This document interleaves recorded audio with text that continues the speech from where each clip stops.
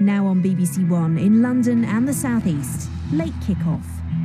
Hi, I'm Will Buckley. My favourite Brighton moment was the first game of the season when I came on as substitute and scored the winning goal in the 98th minute.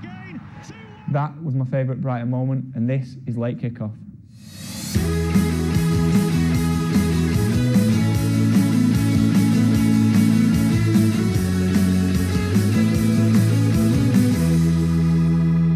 On the show tonight, Reading deal Big Sam a hammer blow in the battle for promotion. Crawley and Bradford come to blows at Valley Parade. The Crawley boss Steve Evans is with us in the studio tonight. We meet the one-time La Liga star looking to take Brighton to the Premier League. When he's on the ball, everything can happen, so we're not using as much as we can. And the competition's hotting up nicely in your place or mine. You're looking forward to any specific players out of the West Ham team, or do you know any of them? Scott Parker. Welcome, one and all, to Late Kick-Off. Mr. Bright is off this week. Hooray! So we've drafted in Mark Butcham. Lovely to have you in the studio tonight. And also, as we mentioned, the Crawley boss, Steve Evans, is here.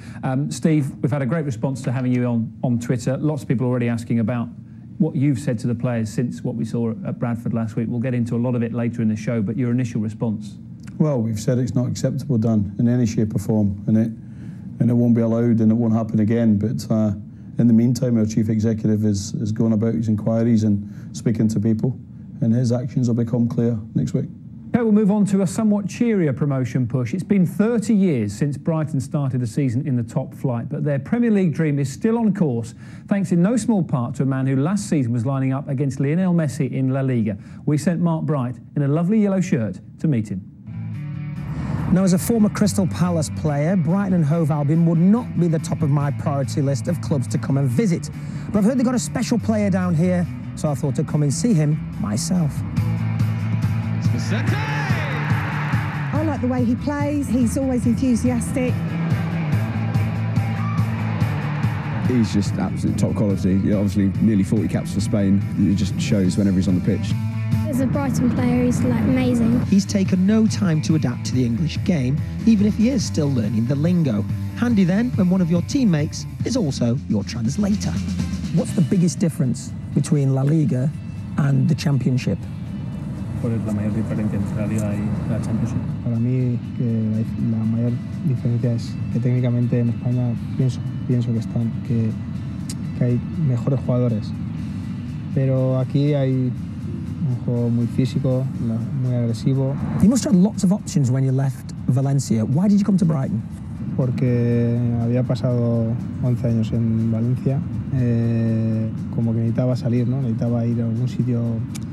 Mi primera opción, yo quería ir a Inglaterra, jugar en Inglaterra, y Boyet me llamó y me dijo que había un proyecto importante, y a pesar de que tenía dos o tres equipos en España y fuera de España también tenía otras opciones, pero decidí esta opción. It makes this team, stronger when we attack, and it makes this team different because when he's on the ball, everything can happen. So we're not using as much as we can. Do you both think the team's good enough to get promotion? We are now 4th, 5th, 5th position. We are ready for at least try to fight for get the promotion. En teoría somos un equipo recién ascendido a Segunda A, a la Championship, y hay equipos en teoría que tienen mayor presupuesto, en teoría mejores jugadores, pero el equipo está dando la cara, tiene muchas opciones de jugar el playoff, lo está haciendo bien, y si quedamos entre los 6 primeros, pues vamos a tener opciones de poder jugar el playoff y por qué no, de ascender. Will getting promotion help keep you here? No lo sé, yo hasta ahora estoy bien aquí. La verdad que me han entrado compañeros fenomenal, muy contento con el trato que he tenido con los compañeros y con la afición también muy bien. Y bueno, quedan todavía 7 partidos y ya veremos a qué final de temporada, ¿no? Todavía no sé lo que va a pasar. The situation is that, sometimes you need to realize that the player as well need to make a decision when you see the things that he's capable of doing. You should expect him to be playing at a higher level. So we're going to try to see what happens, make sure that he's still fit and play as many games as possible from now to the end of the season. He's certainly made a big difference. But I wanted to ask you, Steve, from a manager's perspective, the job that Poyet has done is incredible, and the style of football they play at Brighton as well is commendable, isn't it?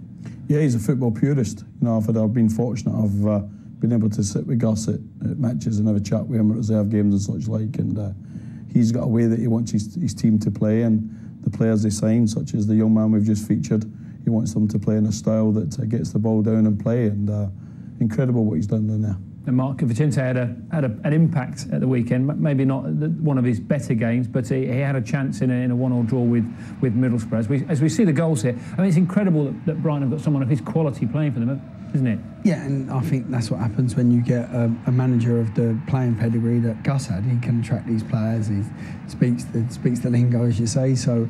Translator gets the equaliser, Mr. Calderon. There he is, and he's done really well. I remember when he first came over, I see him playing. I didn't think he would adjust to the English style of play in the lower leagues, but he has, and he's done really well. So Brighton are doing well. Your team, Crawley, have got a bit of promotion push on as well. It's interesting that how sort of South Coast football has switched around in the last few years from being in the doldrums to being on the up. Yeah, it's fantastic. I think Brighton started it, didn't they? Dan, they were at the 15, going nowhere, and in steps the chairman, Mr. Bloom, and invests the money. Picks the right manager, obviously, in Gus, because you have to spend it right. And I think they're heading to the Premier League. I think if it's not now, it'll be certainly in the next couple of seasons.